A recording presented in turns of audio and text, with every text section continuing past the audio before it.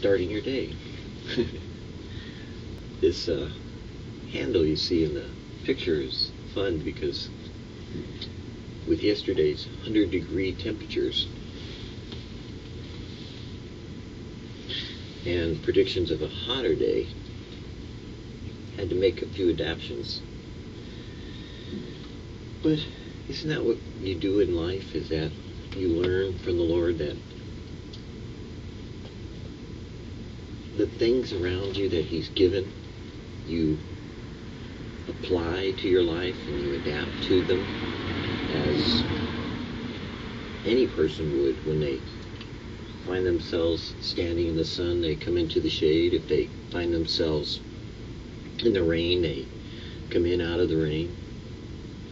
But the one thing we don't do too often is sometimes spiritually we forget that we need to follow the promptings of some of the obvious things that are the same as though you were being rained on or you were being encouraged by the sun to get out of it into the shade. And that's like sin. Sometimes when people sin, they tend to run away from the solution than to run to the solver. And that would be like standing out in the rain and getting wet, winding up with pneumonia, something worse than what the original cause was. Or like standing out in the sun and getting sunburned, and if you stayed long enough, getting skin cancer, and then eventually it killing you. That's what sin can do in your life. You know, the idea in the Old Testament of transgression was the idea of you crossed over God's protection, and then once you kept going, or once it began to develop in you, then you caused sin. You participated in transgressing to the thought, meaning the process of making that transgression into sin. And if we take our promptings from the beginning, if you see sun, get out of the shade, get into the shade. If it's raining, get in out of the rain. Well, that's what devotionals do for us. They help us to point in the right direction, to go back to the Word, to listen to what God may be saying, to understand His promptings, to walk with Him, to talk with Him. In starting your day right, pamper yourself. Why art thou cast down, O my soul, and why art thou disquieted within? Fear not, for I shall yet praise Him. Or, why are you cast down, O my inner self?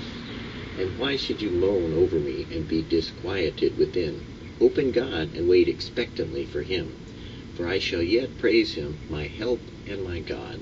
Psalm 42:5. God gave you your emotions, so it doesn't work to ignore them completely. You make a big mistake if you refuse to meet any of your emotional needs. If you are tired, you need rest. If you are stressed, you need some fun. If you need encouragement, spend time with someone who knows how to build you up. Don't ignore your emotional needs in the name of Christianity. You are a whole person, body, soul, and spirit.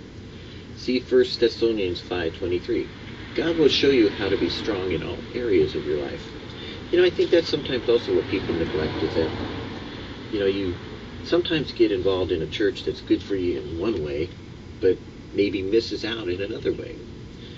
And so, because it's the latter days, you know, I'm not saying we should, you know, be geniuses or be, you know, super spiritual Christians or super practical Christians, but we can be well grounded and well founded in the Word by recognizing that we are body, soul, and spirit, and that we do need to minister to that need, you know, like coming in out of the sun, or recognizing the spiritual needs, and recognizing even the body's needs, and sometimes even the emotional needs. But recognition doesn't mean indulgence. Recognition means that, okay, I feel sad. And it's okay to feel sad because my cat died, my bird died, my dog died, my wife died. But knowing that that sadness is temporary is what we do by applying the spiritual aspect of our life to the emotional need of being comforted. So we say, oh, because my wife died and I am sad, I need to be comforted. So you turn to the spiritual side to recognize that it can help you to deal with the emotional need of being comforted. So you call upon the comforter. You put on spiritual music. You talk to a pastor or a counselor. You recognize that in sadness, you could turn that to depression, or you could turn that to rejoicing in the Lord, because He has come to you and brought the comforter for those times when you are sad. The Lord was sad. The Lord had needs.